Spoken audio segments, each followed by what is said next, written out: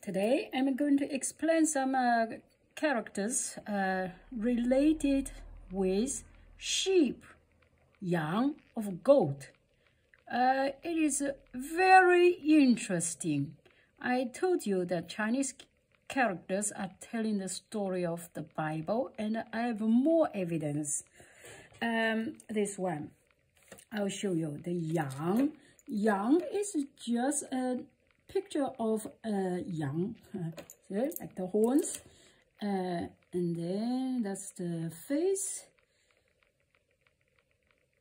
Yeah, I also said the Chinese characters are the most abstract art of the world, and it is you call it some of people call it modern art, but Chinese characters are very old, thousands of years. This is yáng. Okay, if you look at the shape of the goat, you will see the essence of this character. This yáng. There are many characters related with yáng. This pronunciation qiāng, yáng, second tone, okay, and in a Zhu way, that is Ιㄤ, yáng, okay. And another character here, the story of the Bible story. Some of the people, some of scientists even think that one of the Chinese minority are the descendants of the Jewish people. That is this group, qiāng. This is yáng above. You see that here is a child. The boy who is taking care of the group sheep, and this minority in China. And there's a qiāng. You pronounce it as qi, yáng, qiāng. The yáng part is also for the pronunciation, so it looks like this yáng, this qiāng, qi, yáng. Sorry, qi, yáng, okay, like this in Zhu Ying way. Okay, and then another character is a surname. There is also a yáng above. Okay, so the ink, I need to get used to this ink. Here is a woman. I told you this one is a woman last time. Okay, the woman, the girl of the young people, means that this woman of the young people. There is a pronunciation as jiāng, jíāng, jiāng. Okay, jiāng, jiāng. The first tone, and jiāng, jiāng. Okay, there's a very famous surname of Chinese. People think they are this descendant of the Jewish, and one of the legendary Chinese people, his name is jiāng. Okay, it's this jiāng. And another, which is this one, beautiful. Yeah, you need here a yáng.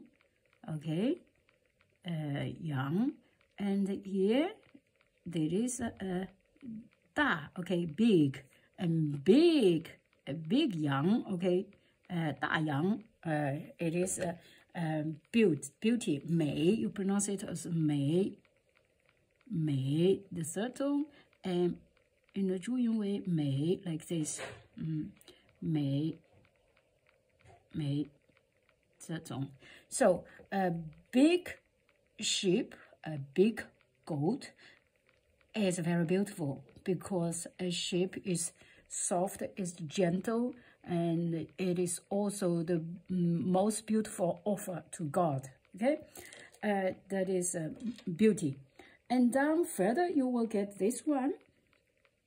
This one is also very interesting character. That is a yang, okay? It's a sheep.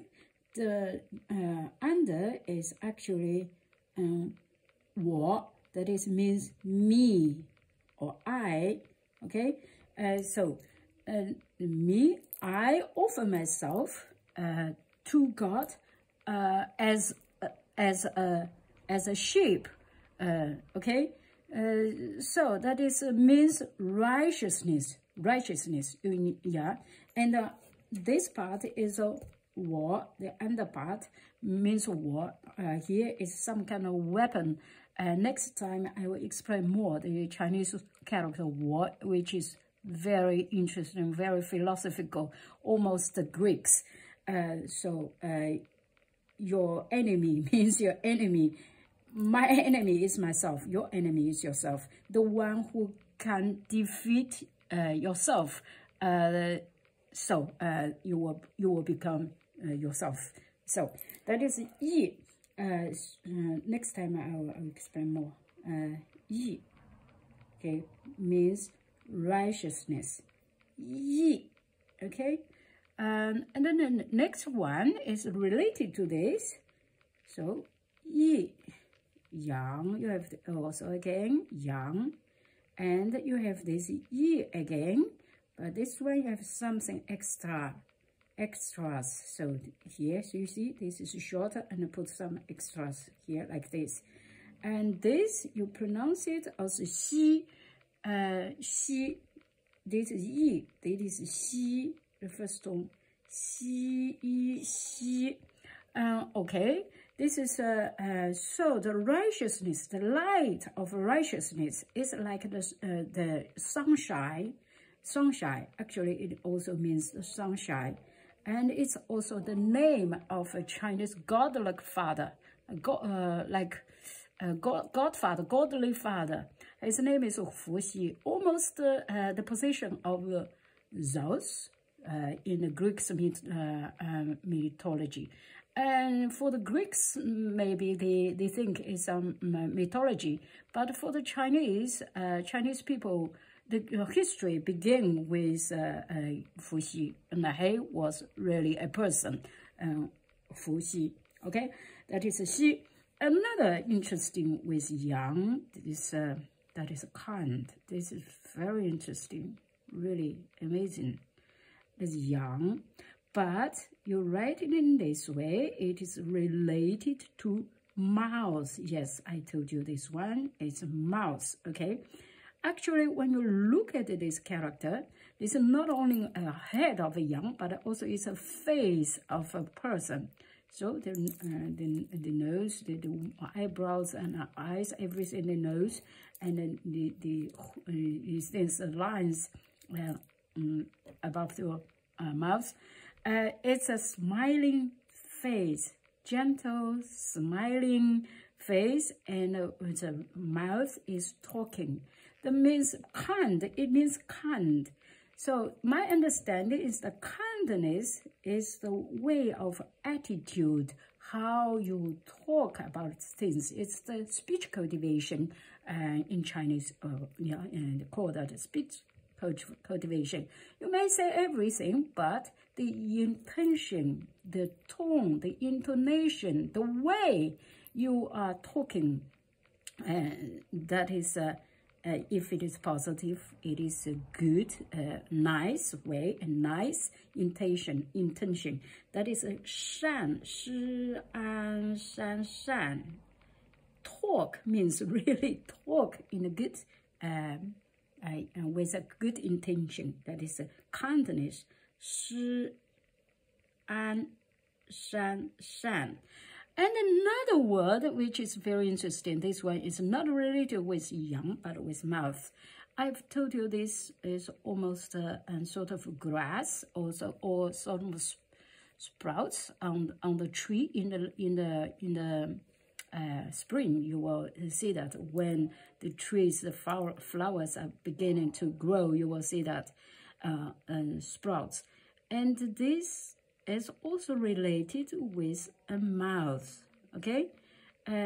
So here, if you look at this character, actually you will see it's also a face. It's not so nicely a laughing face, but it's a crying face. It is crying, very bitter, a big problem, very sad face. Okay, that is 苦，科无苦，苦，科